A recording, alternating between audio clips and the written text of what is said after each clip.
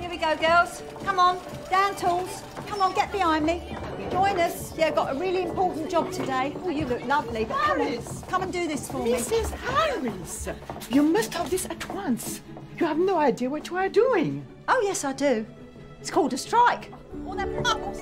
S'il vous plaît. Right, ladies, come on, follow me. There's no time for that, dear. Oi, no need to push and shove. Come on. Vous restez ici. Non mais, Marguerite, qu'est-ce qui vous prend? Vous restez ici. On your feet, André. There's work to be done. Tout ça, c'est de votre faute, monsieur Faubel. Et vous faites quelque chose. Vous croyez que je peux contrôler cette femme? Et vous arrêtez là. Je suis communiste, madame, je suis de son côté. Laissez-moi passer. Mrs. Harris, I beg of you, do not do this. This is your chance, André. And how many chances do you get in your lifetime? Monsieur Dior, 10 minutes of your time, please. That's all Mr. Faubel needs to save the company. Me?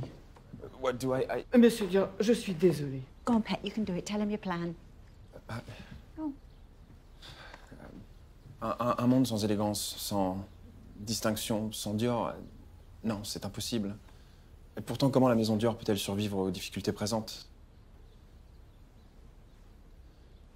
Rather than the world coming to Avenue Montaigne, Dior must go out to the world with a range of goods available to all, perfumes, stockings, luxury that the ordinary woman can afford.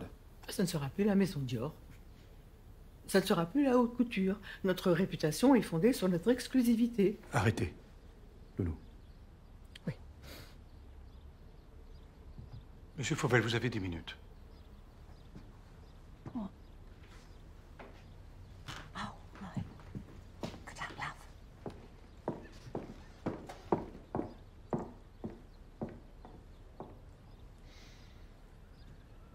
Et vous aussi?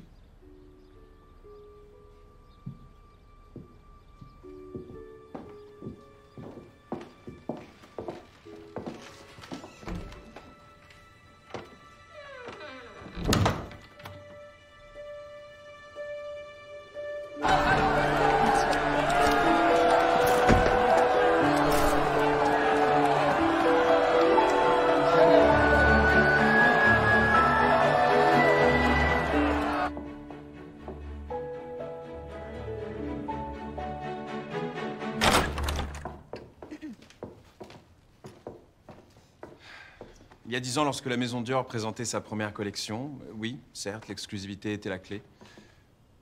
But today, there's a new woman.